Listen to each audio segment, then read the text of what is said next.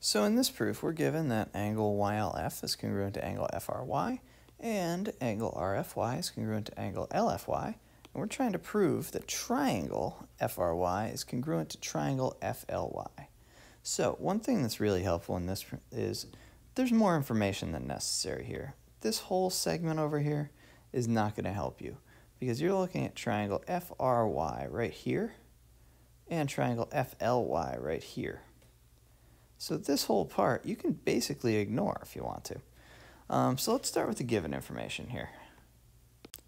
So the first given information is angle YLF right here, labeled on the diagram, is congruent to angle FRY right here, labeled on the diagram. Very important to label it. Let's do the next one. Okay, we have angle RFY labeled and angle LFY also labeled. And right there, labeled on the diagram, I'm using colors, like this one's in red to correspond with that one. So let's think here. We need to get this triangle and this triangle congruent to itself.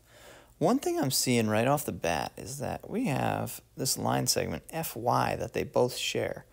So obviously, that's going to be congruent because it's the exact same line segment. So you could write side FY is congruent to side FY. And the reason is the reflexive property, because that just says that a line segment is congruent to itself. All right, and the last part here, we now have enough to prove that these triangles are congruent. So let's look at why these triangles are congruent.